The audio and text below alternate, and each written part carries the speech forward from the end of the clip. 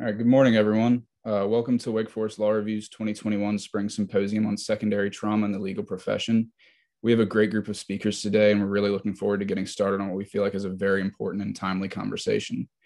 I'd like to start by thanking all of our sponsors who have helped us with the event, the Innocence Project, the ACLU of North Carolina, the Forsyth County Bar Association, the Wake Forest Program for Leadership and Character, the Wake Forest Department of Psychology, the Wake Forest School of Medicine, and the Wake Forest University's Provost Office.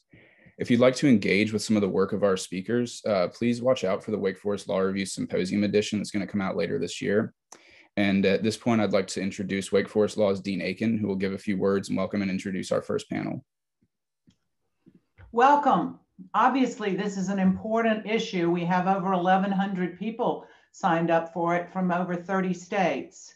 And I'm really glad that we're doing this. And I have many people, we have many people to thank. I'm just going to mention a couple. Ethan Haddon has been the person who's been putting this together with Kyle Brady, who's the editor of the Law Review. And the faculty involvement is with Kenneth Townsend and Mark Rabil. Mark Rabil is going to be running the first panel. I'll tell you a little bit more about him when I introduce the next panel. This is an important discussion on secondary trauma, and the way that it has been designed for this particular webinar is to start with a real understanding of what secondary trauma is, and then to close with some ideas about how we can deal with secondary trauma, some solutions for it. And of course, critical to this discussion is an awareness of how structural inequality can in fact have a disparate impact on people. So there's a section on the impact, the racial disparities in secondary trauma and the degree to which people of color, particularly Black people, are affected by trauma, and that has a real impact on them as lawyers. So I'm excited about this. I wish you all a wonderful day. I'm going to be coming in and out because of my work, but I want to start you off with the first panel. And this is moderated by Mark Rabil, who is pretty much the inspiration for this. And no one else could know more about secondary trauma than a lawyer who's been doing death penalty work and exoneration work for his entire career. He is he's a clinical professor of law and the head of our Innocence and Justice Clinic. He is well known for his work with Daryl Hunt, an amazing effort to have him exonerated. And his prior practice was doing civil and criminal litigation, in particular death penalty cases. So I will turn this over to him, and I wish you a wonderful day. Thank you for being here. Thank you so much, Dean Aiken, for being here and for introducing us. And thanks to the Law Review for agreeing to sponsor this very important discussion. It's something that, as Dean Aiken just mentioned, I've been very concerned about because of my own experiences over the last 40 years of being a lawyer, doing death penalty work and trying to free the innocent people from the system. It's something that I personally became interested in about 2008 as a result of a lot of death penalty work and having witnessed an execution. And things really sort of got more difficult from there because of the cumulative impact of everything. So we're not going to be too technical here at the beginning of this symposium on what is the definition of secondary trauma.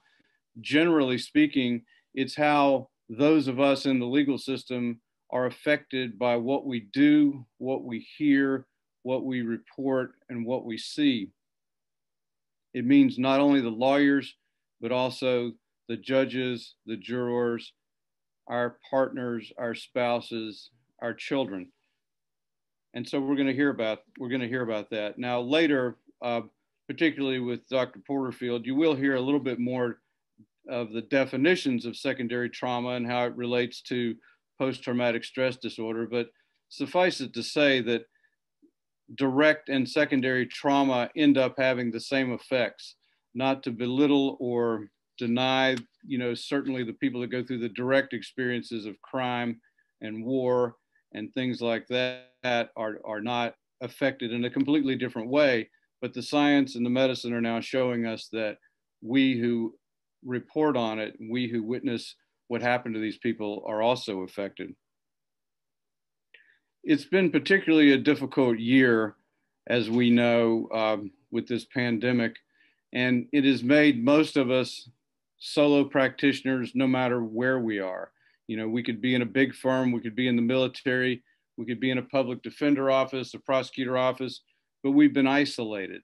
And so one of the discussions this morning will be, what effect has that had on us? We know, of course, from studies recently released by the ABA and others, that it's a difficult profession. We know that we have higher rates of depression, substance abuse, suicidal ideation. And some of the work can be harder than other parts of the work. So the outline for today, as Dean Aiken sort of indicated, goes from the testimonials that you hear in this first panel to scientific ways of studying and documenting the impact in the second panel, to the third panel, which goes into what are the ways out and what are the remedies. In other words, how can we promote resilience and hopefully try to prevent secondary traumatic effects on those of us who do the work or who are dragged into the work, like the juror that you'll hear from. We'll hear this afternoon that race and being a marginalized person can be, in many ways, an exacerbator of secondary trauma, probably more of a direct experience. And I know personally, I learned a lot about that, paying attention to these things in the last year. So we have a whole separate panel to talk about the effects on particularly Black people. We have judges, a prosecutor, and lawyers who will be talking about that on the first panel this afternoon. And then in the end, we have to make our institutions, our court systems, and our law schools aware of what's going on so that we can take leadership and train our young lawyers not to be affected or how not to be too affected by it. We're going to be affected because of the work. The question is, how do we avoid the secondary traumatic impacts? So I'm going to be introducing each speaker as they come up, but I can't really ask these people, who are wonderful people, to do this without doing this myself, because the three people that are going to be speaking after me are really pretty brave. And one has really two actually have never spoken publicly about some of this. So it's emotional, it's going to be difficult, but you know, I really appreciate what they're doing. I have to say that, you know, I found myself in a situation in 2016 when my client of 20 years and friend of 12 years took his own life. And to me, this was a real existential crisis. And even though I've never been someone who felt suicidal, I would have to say that in the weeks after Daryl was found dead and it was ruled a suicide, I found myself in very strange situations, standing on a balcony at the Innocence Conference in San Antonio a few weeks after Daryl's death, looking down, wondering what that would be like to fall. That is not something I ever experienced. And I attribute it directly to the work, to what had gone on. And there's other things, you know, there's always, like with death penalty work, the dark cloud of the next case. With innocence work, it actually can even be more difficult because the chances of extricating somebody who's been buried by the system are, you know, at best 1 in 500, despite a very high rate of innocent people being locked up. I'd like to begin this morning with a friend of mine who passed away last year. His name is Larry Hammond. Larry was just a little bit older than me, but he founded a big firm, I would call it a big firm, with 50, 60 lawyers in Phoenix, Arizona. And he started this firm after clerking for the United States Supreme Court. He was there when the Furman opinion came out. He worked in President Carter's administration. And then when he founded this firm, which was basically a civil litigation firm, he always pledged that his firm would have 5 or 6, or at least one death penalty case. And in practice, they always had 5 or 6. So I interviewed Larry a few years before he died, and I'd like to play a couple of clips from that interview from 2015. I think the sound might be a bit delayed, but we're going to give it a shot. This is something I have wondered about and worried about, but have not done a thing about for a long time. I think I may have mentioned to you that my oldest daughter is an MSW who treats abused women and children. She fully understands the need for separate counseling for people in her profession. The other professionals who do work in her field have their own support system to provide mental, psychological, and other kinds of therapies for them. And so I began thinking years ago that we should be doing the same thing for the teams of people who do capital cases. But as I thought about our conversation, Mark, I was more and more disappointed in myself for not having ever done anything about it. But I think it's essential that we understand the effects and pressures on people who do this work at every level. Don't beat yourself up too hard. This is my 35th year as well, and only in the last couple that I've started. But let me go back to something you mentioned. Your daughter, the MSW. Yes. Tell me a little bit more about what she says about the effects on her and why you think there might be some similarities in the traumatic effects of capital lawyers. Well, the one part of it is that when you work with people who have suffered trauma, and many of our clients in capital cases have, when you work with someone who has suffered trauma, in order to understand what they have lived through, you need to bring that trauma to life. You need to do one of the things that they may have avoided doing, in some cases for decades. You may be inviting your client to relive horrible traumatic events that happened when they were children, things that they have put in a box and hidden from their own conscious minds for a long, long time. And so what are we doing? We're out there because we want to understand them, and we want juries to be able to understand them. We are inviting them to relive the most horrible moments of their lives. Well, that takes a toll not only on the client, but on the people around her or him. It's so obvious to me. We all internalize the horrors that we hear from our clients. And so we wind up carrying around with us part of the trauma that they've experienced. But first of all, we're often not in a position to do anything about the trauma they've suffered. We're not ordinarily in the treatment and care business. We're trying to get ready for a trial. So what do? We raise to the surface the worst moments in our clients' lives, and then we say, okay, that'll be good. That'll help us to tell our story, and then we're done. But that trauma is carried around inside of the lawyers who care, and it's not, it's the mitigation specialists, but I'll tell you, Mark, it is everybody in the offices that do capital work, the secretaries, the paralegals, the investigators. You get close to this stuff and you become involved in the worst things that have ever happened in someone's life, and it affects everybody. And yet we do not much about that. So I couldn't say it any better than Larry. And there is a tendency of us capital defense lawyers to sort of have kind of a cowboy mentality that, we have to forge forward against all the forces to try to save the life of our particular client. And so we have to present the trauma in order try to save their life by telling their mitigation story.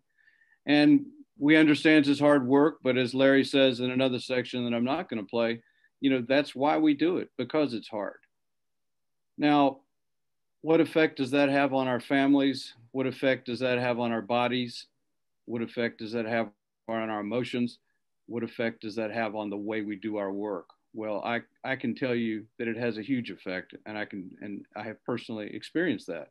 And so I think if I had not found some practices of meditation and yoga these last 12 years, I don't know what I'd be doing. So we try to pass that on to my students so that re-traumatization of our clients and the traumatization of others in the system, including ourselves, doesn't occur. I'd like to move now to what I would call one of the concentric circles of what happens, particularly in a capital case, and introduce Robbie Grier. Robbie, if you could hit your camera and our video and sound here. There we go.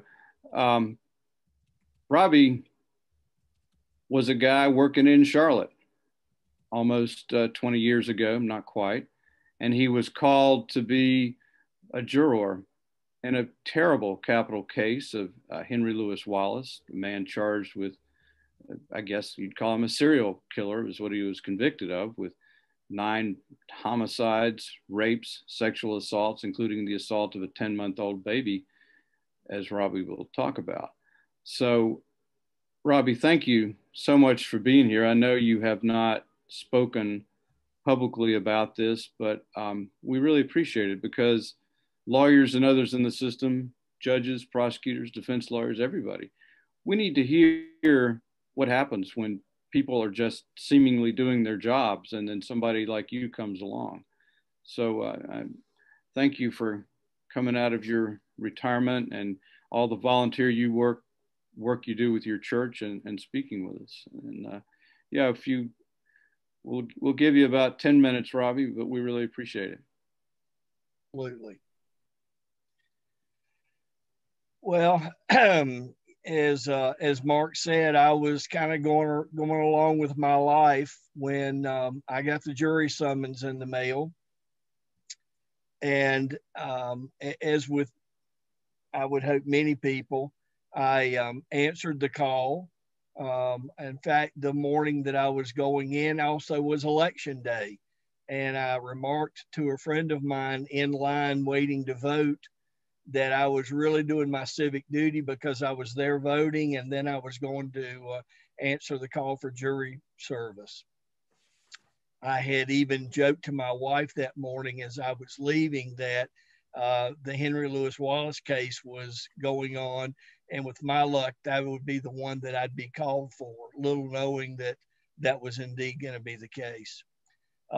Went through a week of voir dire, which was, challenging in and of itself. But then I was seated, as a matter of fact, as the last juror before they started on the alternates. Henry was charged in our case with 9 counts of first-degree murder that had taken place over about a 4-year period of time. I later learned after the trial was over, he had confessed to 2 additional murders, but they didn't fit the pattern of the ones that we were considering, so they weren't rolled into our case. Fortunately, I was spared most of the really graphic photographs, but we did see some, and they were in and of themselves graphic enough. I shared with Mark as we talked, one of the things that I most remember, they had hours of confession tapes because he went into great detail about how he had murdered the young women, how he had sexually assaulted them, what he did with their bodies afterwards in order to, hide the fact that he was involved, and in some cases even hide the fact that they'd been murdered. Because the quality of the tapes were not particularly good, they actually had us wear earphones so we could hear them better. And I have commented over the years to the few folks that I've talked about it with that it felt like he was whispering in my ear, telling me about this. And it was still the most troubling part of that case. I get chills just now even telling it. That's something I'll never forget. But he did go into great detail about how it had happened. We were between the guilt innocence phase and the penalty phase. This case lasted about 2 months that I was out of work, and this was my job day in and day out. We were not sequestered as far as our living arrangements, but we did come in and park in a designated parking spot each day. The guards met us, walked us into the courtroom, walked us out to lunch, walked us back from lunch, walked us back to our cars in the evenings. Of course, we were charged to not watch TV, read the newspaper, discuss the case with our family and friends. We found him guilty of all but one of the charges that he was charged with. One charge, the assault on the 10-month-old baby, we found him guilty of a secondary charge in that one. But 9 counts of first-degree murder, multiple counts of rape, sexual assault, arson, robbery, just a laundry list of charges. Then we went into the penalty phase and ultimately found him to be sentenced to death for each of the 9 capital cases. I told Mark, I ended up being the foreman of the jury. And one of the things that I had to do as foreman that I was not prepared for, because when we went through voir dire, the attorneys for the prosecution had let us know, or let me know at least, that if we found him guilty, we would be asked to stand up in open court and, say, yes, this is my verdict. So we were all prepared for that. What I didn't know was, as foreman, at that point at least, because we found for the death penalty, there was a form that I had to sign. I'd print my name, sign my name and date for each of the 9 death penalties that we found for. And that was a particularly chilling moment for me as well. I think partly because I didn't know it was coming. I haven't talked about it. Well, I haven't talked about it publicly until now. I didn't talk about it for years, even with my friends. The ones that I had at the time would ask questions, and what I always felt like was they wanted graphic details that I just wasn't prepared to share. Up until about 4 years ago, when I started getting therapy, I couldn't even mention the case without tearing up. And if I tried to tell any details, I would literally start crying. The day that we finished, the day that we came back with the penalty phase and were dismissed from court, I went to my wife's work, which she worked at a school. She was a basketball coach, and they were having practice that day. When I walked in and she looked at my face, she knew that it was over. And she and I walked back in her office, and I absolutely just burst into tears. And so I got through that.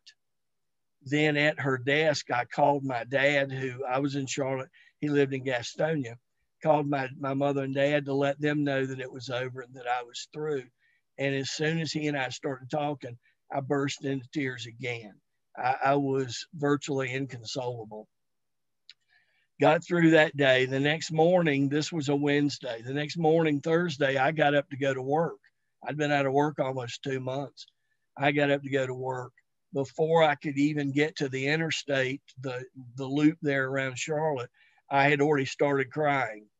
As I was coming down the ramp to get on the interstate, the local NPR station started carrying a story about the trial, and I started crying so hard I couldn't drive. I had to pull over on the shoulder until I could compose myself. I got to work I walked in the office, and at that point I had, I think, about a dozen direct reports. I came in, went to my cube, my booth, and sat down, and was, people talk about being a zombie. I was nearly zombie-like. It was all I could do to just walk in and sit down. One of my direct reports came and sat across the desk from me and simply said, "Good morning, boss. It's good to have you back." I burst into tears again. He was so concerned that he went and got my boss, who called me back into her office and in a very loving way said, "You need to go home and you need to take care of yourself and you need to not come back until you're better." And so I stayed home Thursday, Friday. Of course, over the weekend, I didn't work on the weekends. And Monday morning, I went back to work. But for basically 20 years, I couldn't even talk about the case. If anybody asked, anybody that knew I'd been involved asked, I would just tell them, I can't talk about it. I started in therapy about 4 years ago. And as a result of talking with the therapist, was diagnosed with PTSD associated with the case. I told Mark when I was going back to work, I knew I needed therapy. I knew there was something wrong with me. But like so many people in that toxic masculinity, particularly back in the 90s, I felt like that was saying that there's something wrong with me and I should just be able to suck it up and deal with this. And I wish now I had gotten help back then.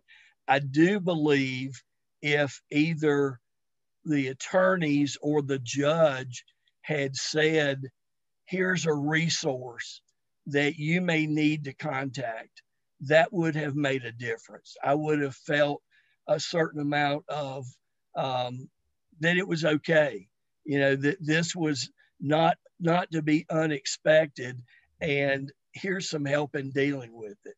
I wish now I'd had that someone reach out to me in that way. I'm not positive I would have taken advantage of it, but I believe I would have. And it certainly would have made those years a lot easier. Robbie, thank you so much for sharing that. I'd want to say thank you for your service on a jury, but that just sounds so trite. And, but I think it's important for us to know, what we're doing to people when we have these cases. Yeah. Thanks and if you'll stay around, and I'd like to, you can mute and stop your video for now. We'll come back to you. And I'd like to introduce Eilene Zimmerman, if you would magically appear, Eilene. Thank you, Eilene. Again, moving into the concentric circles of the work, Eilene was married to a lawyer who was an intellectual property lawyer, a patent lawyer, as I recall, for a number of years. She went through law school with him in the sense of she was there while he went through law school, and has written an amazing book called Smacked, A Story of White Collar Ambition, Addiction, and Tragedy. Eilene is a journalist. She works with the New York Times, and she's also now a social worker. And I've asked Eilene to speak to us because this idea, this reality of secondary trauma is not just something in criminal cases, it's not just something in trials, but it's something that affects partners, spouses, and children. And Eilene could talk all day. I mean, I listened to her book all day over various hours. But Eilene, if you could just give us the story here of how lawyering and lawyers can have an impact on their wife and children. Thank you. Thanks for having me. So in 2017, I wrote a New York Times story that many attorneys in this country read, titled "The Lawyer, the Addict." And subsequently, I wrote a memoir, Smacked, that Mark just mentioned. Last February, in fact, it came out, that expanded on that story. It was published last February by Random House. The article in the book focused on the death of my ex-husband, Peter, who was a mid-level partner at a prestigious Silicon Valley law firm that many of you may know, Wilson Sonsini, Goodrich, and Rosati. Peter's behavior in the 18 months before he died was bizarre and alarming, and his physical appearance changed dramatically. He stopped showing up at events for our kids, forgot to pick them up from school, had increasingly far-fetched excuses for his lateness, absences, and odd behavior. His texts and phone calls had become meandering, nonsensical soliloquies. He was always shivering, sick with a low-grade flu for months, and his skin, which harbored little cuts and scratches, took on a gray pallor. He limped. He slept all the time. In July 2015, I went to Peter's house after he had been unreachable for 2 days to check on him. In the days before I had been there, my children had been there with him. Peter had spent those last days of his life in bed, vomiting, in and out of consciousness. When my son, who was 16 at the time, told his father he was going to take him to the emergency room, Peter found the strength to shout at him that he would not go. My son retreated to his room, unable to fathom what was happening. 2 days later, I found Peter dead on his bathroom floor, track marks all over his arms, legs, and torso. He had been taken down by a systemic infection related to intravenous drug abuse. 6 months later, a landmark study of substance use and mental health, a study of substance use and the mental health concerns of lawyers was released by the Hazelden Betty Ford Foundation and the American Bar Association, and many of you may know about that. It found that nearly 30% of lawyers suffer from depression, almost 20% from anxiety. So fast forward to 2020, an American lawyer media survey done right before the pandemic found that 31% of lawyers feel they are depressed and 64% feel they have anxiety. So both are up, not down, from the survey done in 2016. Today, according to the ABA, as many as 1 in 5 lawyers is a problem drinker, and that's twice the national rate. Over the past year, I have gotten a lot of emails from lawyers and their families talking about the stressors they encounter every day, the punishing culture of an AmLaw 200 firm, the misery of billable hours requirements, the 24/7 never off culture that technology has made possible, and the inability to admit weakness, to admit to not being at the top of one's game and instead suffering in silence, which often leads to the use of a variety of drugs and alcohol. And that use doesn't just affect the attorney, but their family, their friends, and colleagues. I know for myself and my children, who were teenagers in 2014 and 2015, when Peter's behavior and physical appearance was deteriorating, the impact of that behavior and of his death and the way he died, it has profoundly affected all 3 of us. My children and I were in therapy for years to cope with the initial trauma of the loss, but even more than that, to cope with the guilt we felt for not recognizing what was happening and feeling somehow complicit in Peter's death. Especially for my children, who in hindsight realized they were literally watching their father dying a slow, painful death, it's hard to put into words the agony it caused them. I suffered survivor's guilt for many years and sometimes still do, especially when there's a milestone type celebration for one of my children. And I question why I get to be there and Peter isn't. We all did a kind of trauma-focused therapy known as EMDR, which stands for Eye Movement Desensitization and Reprocessing, to help us reprocess the traumatic memories we have of the day Peter died and his alarming behavior and illness in the weeks and months leading up to his death. I suffered for months from intrusive images, as I was the person who found Peter. Most people assume that Peter's physical death was the cause of most of our grief that our family experienced. But the reality was that we had already lost a great deal in the years leading up to that day. My marriage, for example, never stood a chance with Peter climbing the big law ladder, and he was not present for so many important events in his kids' lives and in our family life. He worked through Christmas dinner and other holidays, rarely took vacations with us, and the few times he did, worked most of the time. He missed soccer games, birthday parties, school plays, you name it. In the year before he died, my teenage son would get to his father's house only to find that Peter was gone. No food in the house. He didn't even remember it was his night with his son. After years of this, we all felt marginalized by Peter's job. That job we knew would always come first. I remember when my son was about 8 years old, he asked me one night if Peter was ever sorry that he'd had children because it forced him to work all the time. but no one was forcing Peter to work the way he was. Yet he could not see a way out. Even as he lay dying, the last call he ever made was to dial into a work conference call, not to call his kids and ask for help or tell them he loved them, not even to 911. He was working, or at least he was trying to work, up until he died. I spoke to many attorneys and judges for my memoir, Smacked, and the reasons for drug and alcohol abuse were strikingly similar. Relief from the intense stress and pressure of both job and life. Like Peter, most of these folks felt they were being squeezed from all sides. Peter, for example, could never work enough hours to satisfy his firm's insatiable need for revenue. He would never have enough time to really be present and involved with his children or his wife. He had few friends other than those at the firm who were, at the same time, competing with him and each other to build their book of business. Brian Cuban, the brother of famous Mark Cuban of Shark Tank and the Dallas Mavericks, was addicted to alcohol and cocaine when he was a practicing attorney. He told me, quote, "Stress from the competitive environment certainly played a factor in my desire to drink and use drugs. I was scared of losing my job, afraid of failing, afraid of walking into a courtroom. The only way I could do that, the only way to perform as a lawyer, was to do coke." Will Miller, who was an attorney in Seattle prosecuting sex crimes against children, became a methamphetamine addict. He was arrested, convicted of possession, and sent to prison and disbarred. He fought for 8 years to get his license back, and he was officially reinstated in 2010. He now works in a family law firm in Washington State. Will told me that other jobs are stressful, yes, like being a surgeon. But he said, "It's not stressful in the same way as being a lawyer," and I quote, "That's like being a surgeon with another doctor across from you trying to undo your operation. Lawyers are hostile, and that is reinforced by their clients. Now you have someone who is financially rewarded for being hostile. So it makes sense to me that people want to go home and sedate. Your client wants to see you respond, so lawyers get drawn into a lot of hostile conflict. It's hard to separate that from you as a person." Lawyers usually have the personality type INTJ, which is introverted, intuitive, thinking, and judging. It is one of the least common personality types among the general population.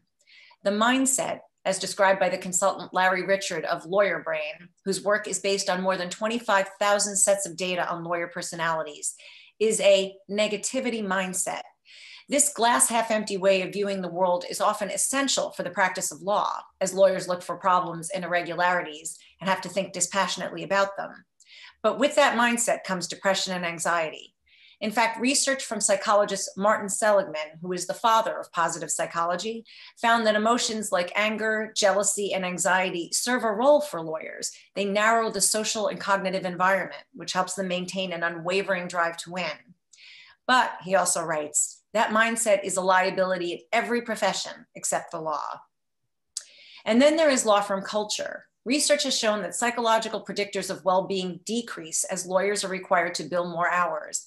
In that survey, done right before the pandemic that I mentioned earlier, nearly 80% of the lawyers surveyed said they knew of colleagues experiencing anxiety. 73% reported that work conditions were contributing to their own issues of anxiety, depression, and substance use, and other mental health problems. The majority of respondents cited 4 workplace issues that are negatively impacting their mental health and well-being: always being on call, billable hours pressure, lack of sleep, and client demands. 2/3 of respondents said that work had caused their personal relationships to suffer. Respondents to the survey blasted billable hours, clients, unrealistic deadlines, and unused vacations as causes of the profession's mental health crisis. Yet many respondents also professed doubt that these realities, which are in part responsible for the profitability of modern law firms, will ever be changed. I think it's especially important to recognize how severely the 24/7 workplace impacts an attorney's satisfaction with work and their mental health. Lawyers say they feel their career is at risk anytime they turn off their phone or ignore their email inbox, even on vacation. This always-on mentality exacerbates an already stressful profession. Many of the attorneys surveyed said that they would take a pay cut to work fewer hours and be able to disconnect. And as it is doing in nearly every sphere of our lives, the pandemic is bringing to the surface and exacerbating the problems that already exist in the legal profession. The New York City Lawyers Assistance Program, for example, recently held a discussion of substance use and mental health. Normally, a webinar like that would attract about 100 attorneys. 700 attended. And at the end of May, the Kentucky Lawyers Assistance Program also held a webinar. Theirs was titled Managing Your Anxiety and Well-Being While Transitioning into the New Normal, and gave attorneys the ability to ask questions anonymously. Pre-COVID, they told me about 50 lawyers would have showed up. More than 500 attended. Eilene, thank you so much for sharing. That term, negativity mindset, explains so much. I know when I went to law school, first and second year were pretty hard as they taught us to, quote, think like a lawyer. And I think traditionally we have done that. We're starting to change now. In fact, one thing I have started is a contemplative practices class here at Wake Forest. And one of the things that my students uniformly tell me is that rather than just simple meditation, which I teach them, that what changes the way they see the world is a gratitude practice. I ask them to write down 3 things each day that they're grateful for. A cup of coffee, their dog, anything simple. The sun came through the clouds. And uniformly, my students tell me that this changes the way they see the world. So we need to do something about that to prevent a lot of these problems that you've helped us with, Eilene. And I highly recommend Eileen's book for all of us. There's so much in there.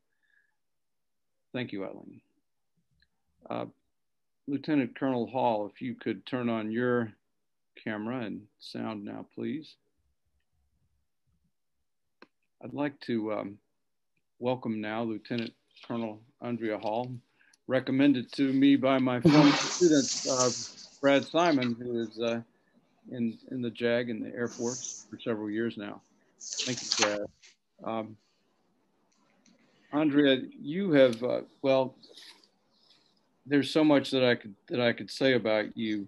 You're the staff judge advocate of the Peterson Shrivener Garrison Legal Office in Colorado Springs. You've been in the Air Force since 2006. You've served in Iraq, so much more. But for our purposes today, I'd ask you to share with us your work in defending sexual abuse cases and the impact that that's had on you. And I really do appreciate you and my other speakers today sharing these very, very personal things, but I really believe, I think we all believe that they're going to be helpful to us. So thank you very much for being here.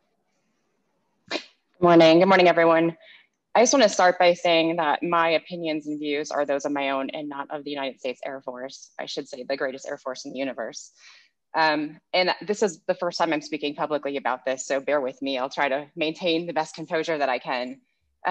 So I spent the first 4 years of my career in 2 base legal offices doing a variety of things. I prosecuted some cases, did some fiscal law, deployed, various other things. After I'd been in for 4 years, I was selected to be a base level defense counsel. And I did that job for 2 years. I started off defending some low level types of cases. And then if I did some more serious cases like sexual assault or possession of child pornography, I would have a senior defense counsel working with me. And every year, all base level and senior defense counsel would get together and for training. And during one of those trainings, I remember one of my colleagues talking about how he had defended a lot of child sex abuse cases. And it got to the point where he didn't want to bathe his girls at night. He would come home and he would pour 1 finger of whiskey, and then it was 2, and then it was 3, and then so on. And he ended up getting help, and he's talked to us about secondary trauma. And this was, like I said, maybe like 10 years ago, probably at least.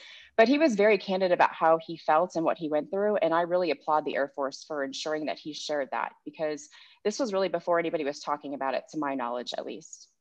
So after my 2 years as a base level defense counsel, I became a senior defense counsel, and I performed that duty for 3 years. All the cases kind of run together, but there are 3 that really stick out to me. The first one involved a man that was accused of sexually abusing multiple boys that he met through a Big Brothers Big Sisters type of program. He also took photos of them and videos of them. And I remember reading Discovery on the way to a hearing. I was on an airplane, and I was reading the Child Protective Services records for one of the boys. And let me just summarize by saying that that child had an uphill battle to begin with before he even met my client, and my client didn't help. And during the trial, I had to cross-examine him because in his first statements, he said that my client had only abused him a handful of times. But by trial, it was, I think, more than 20. And I couldn't not confront that inconsistency. So I remember standing in the well of the courtroom and just thinking to myself, Andrea, don't cry. And I managed to get the questions out without losing my composure. And then sat down. And sorry, my kids are also waking up right now. It's Colorado in the morning, so it's crazy right now. But I do think it's important to also add, because real life is also going on while you're doing these things, that I had my first miscarriage during that trial. So the next case that really shook me involved allegations that my client sexually abused his 4-year-old stepdaughter. The child went up to her grandmother and stuck her face in her grandmother's private area and said, "Daddy makes me suck it like a popsicle." And my client maintained his innocence throughout the whole trial, throughout the appeal, and probably still to this day. And I did a pretrial interview of that girl, which is standard practice in the Air Force. And she talked to me about the popsicle story, but she also said things that didn't make sense, like my client would sit on top of the refrigerator and poop in her mouth. So trial came, and we started a day late because I suffered my second miscarriage. And the 4-year-old took the stand, and the prosecutor and I stood right in front of the witness stand to try to block her from seeing my client, to not upset her or not distract her. And the 4-year-old girl got on her knees and bobbed her head. And she talked about the popsicle, but she also, I questioned her, and she did talk about the crazy stories about the pooping in the mouth. I don't know how I managed to hold it together, but I did. I do remember though, when I gave my closing argument, I was thinking in my head, how can I sell this? Like, how can I explain that a 4-year-old girl knows how to bob her head? He was convicted, and he wasn't grateful, to say the least, for my services. He filed a claim I was ineffective. He did not prevail, but it had bothered me. That night, the defense team and the prosecution team all went out for dinner and drinks, and I drank too much that evening because that was my way of dealing with it. The last case that sticks out involved another case where my client abused his stepdaughter. His wife confronted him while wearing a wire and asked if her child spit or swallowed. And he responded that she had swallowed. And I realized after he was sentenced that I just seemed hardened to all of it. And I knew that was not good. So I was coming up on the end of my 3 years as a senior defense counsel, and my marriage was not in the best state. We had stopped talking to each other about our lives, and I was drinking too much. I kept thinking about the 12-year-old that didn't have a very high IQ and already had a terrible upbringing, and that 4-year-old child. And I kept hoping that they would both forget about what my client had done to them. I didn't want to have kids anymore, and I was only talking with my defense counsel friends, and we would joke about the worst things just to make light of them. I mean, the bottom line is it wasn't healthy. So because of my friends speaking years prior about not being able to bathe his children, I got help. I talked about it, and I probably honestly should go back and talk some more, because it never goes away. I will never forget those children. And I have 2 boys now, and at first I didn't want to bathe them either. And I'm still worried, how am I going to handle them getting older and them having electronic devices and, you know, just the realities of the real world, how I will protect them. I just want to take a few things away from this. And one is that secondary trauma is real. 2, you should talk to somebody about it. And I would personally argue that your significant other shouldn't be the only person. And 3rd, I have absolutely no regret in defending those men for any minute. They have constitutional rights, and I am proud to say that I defended them. My only regret is that I didn't seek help sooner so that I could start employing healthier habits in my life. I just ask that you all do better than I did. Thank you. Andrea, thank you so much. While you're still here, let me ask you. So you're gonna keep doing this work. What are there changes that you can recommend to other attorneys who work with you and handle these kinds of cases that can help prevent the suffering that you endured? I think anytime you do a child sex abuse case, or even a child pornography case, or a sexual assault case, just go talk to somebody. I mean, it doesn't hurt. I mean, maybe you can ward off some of the worst effects of it. Get ahead of it.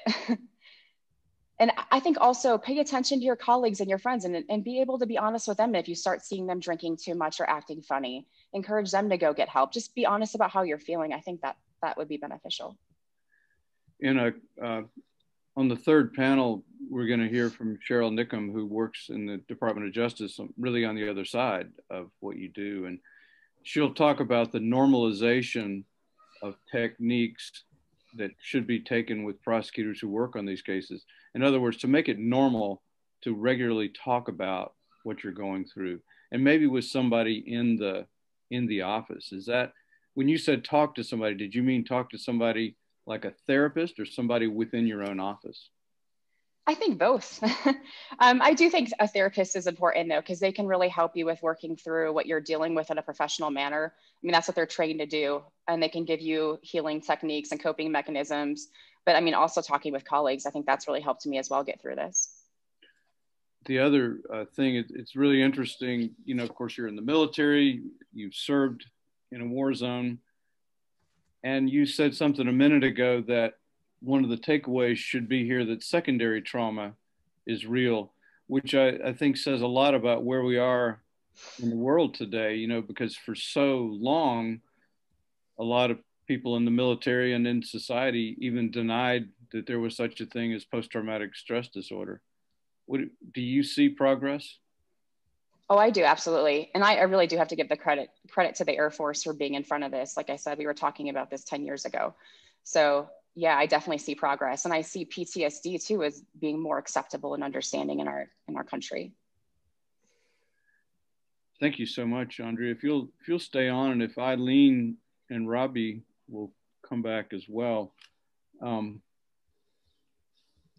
Robbie, we had a question for you, which was, I guess this is either for you or maybe you talked to your therapist about this. Do you believe that the trauma that you suffered was the result of being confronted with the horrible circumstances or the case, you know, the evidence, or was it the fact that you had to sentence somebody to death? I think it was both. I will say over the years, my mind goes back to the young women, and I say young because they were all in their 20s. My mind goes back to those young women and what they endured. And honestly, to think about the last moments of their lives, Henry was somebody that they knew. And in fact, in almost, if not every case, they had worked for him at various fast food restaurants. So the last moments of their lives, they were looking into the eyes of someone they knew and trusted who was taking their life and had just sexually assaulted them. And that trauma I found very troubling. But I also, the idea that I had, and I kept telling myself there were 11 other jurors, and any one of us, you know, simply had to say no, and he would not have been sentenced to death. So it wasn't all on me. But the fact that I was the foreman, that I helped shape the conversations, and that I voted for the death penalty has been troubling as well. I will say he is still on death row. He has not yet been executed. Robbie, I mean, this symposium is not about the appropriateness of the death penalty, but with everything that you've been through, have you changed your opinion about the death penalty in and of itself? I mean, would that, if you had not had to, you know, sit and listen to this, in other words, was it worth it? Ooh, that's two different questions. Has my opinion changed? I would say my opinion has remained over the years in flux.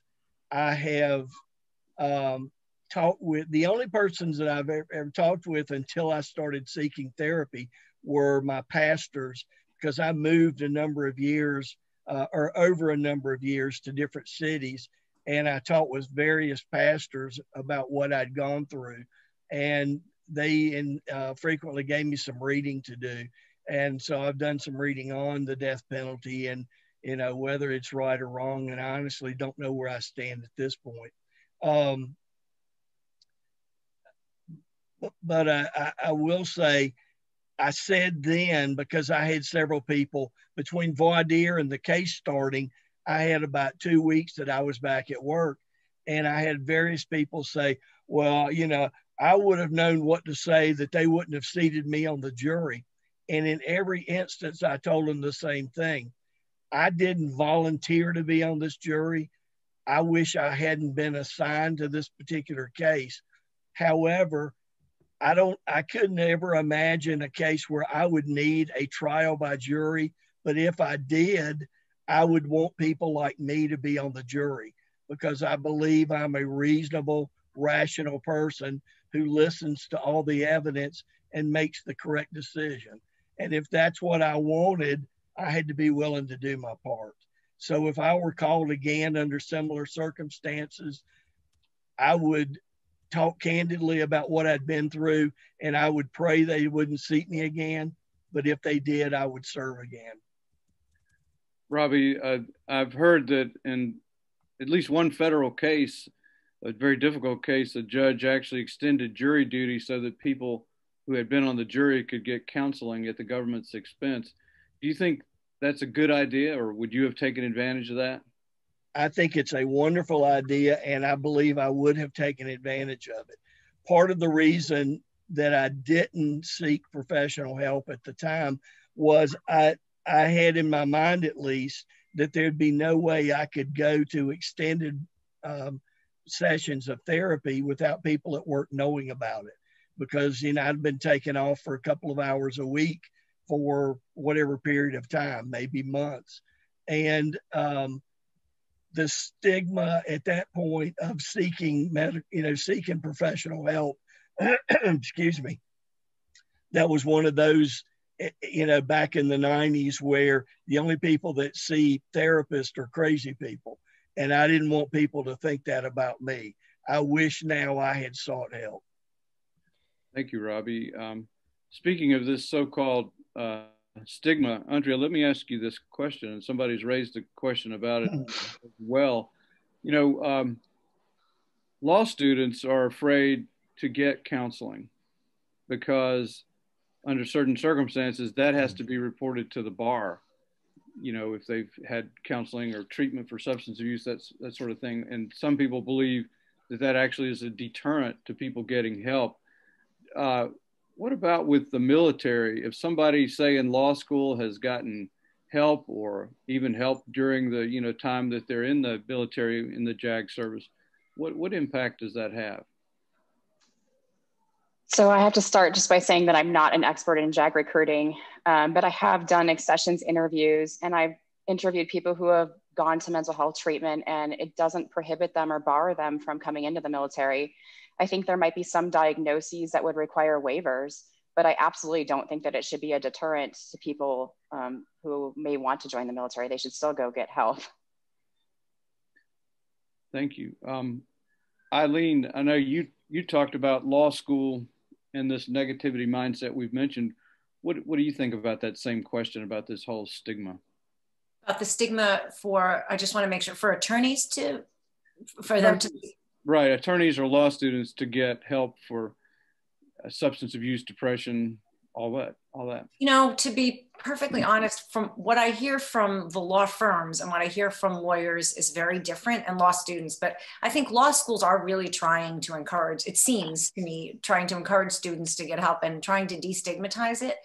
But it seems like there's also these like two systems, like there's a black market and a regular market. And it seems like underneath what's going on publicly, people are still afraid to get help because it is a sign that you are not up to snuff, that you can't handle the pressure. And it's, you know, I remember this is, you know, Peter died now 5 years ago, but I remember telling him, like, why don't you go see someone? And he would just laugh at me, like, you don't understand anything about this profession. Like, I'm not going to go get help. I don't have time, and nobody does that. And you know, and I think I remember doing stories as a journalist many years ago when we were in the Iraq War about PTSD and mental health issues. And even though at the time the military was trying to shift toward an openness to getting help and seeking help, none of the Marines I talked to, for instance, they were not going to seek help because there was a definite stigma in terms of their peers about admitting that they had a problem. And I know recently I'd spoken to somebody just in the last year who felt the same way.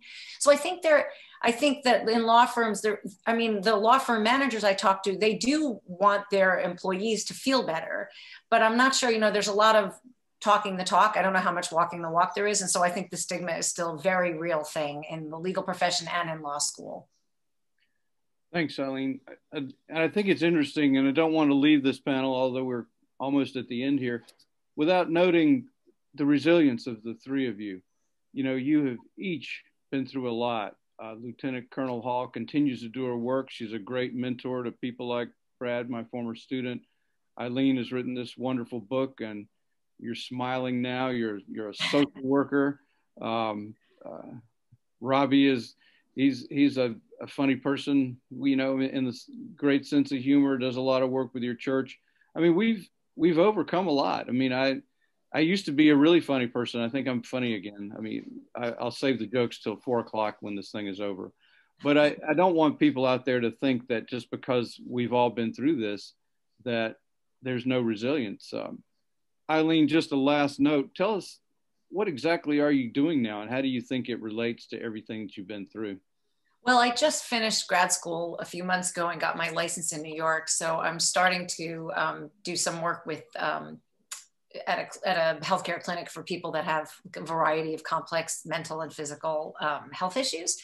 But I think ultimately what I'd like to do is work with people that are also, I'd love to learn to do EMDR as a practitioner, which was a wonderful, helpful therapy for me. And I don't know, Andrea, if you've been through anything like that, but it's a great, you basically follow a light. It has to do with bilateral movement, but it really helps your brain kind of reprocess something that feels really visceral and immediate and make it seem more like something you might have dreamed. And it's kind of a way to come to cope with that. So I'd like to be able to provide people that have been through secondary trauma, direct trauma, some kind of help and relief the way that I've received it. So I'm hoping I can do that. Thank you, Eilene. Yeah, I've read in Vander Kolk's The Body Keeps the Score that EMDR is a great modality for treating PTSD, and so is yoga. Anything that's the timing back into our bodies is the way we perceive the world. Well, Andrea, Eilene, Robbie, Larry, I know you're watching. Thank you all. And on behalf of the 706 that are currently on this, I give you a big round of applause. So thank you very much. Thank you. Thank you. Thank you.